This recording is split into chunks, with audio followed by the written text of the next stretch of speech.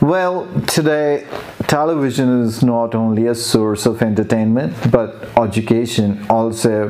There are so many educational channels like Discovery, NetGeo, Animal Planet, and I often spend handsome time watching these channels.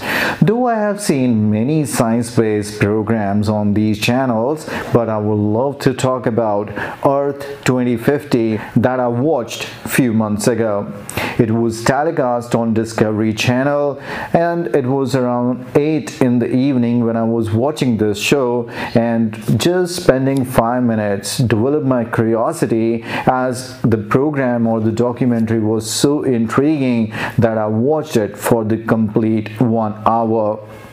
I must say that the prime objective behind this documentary was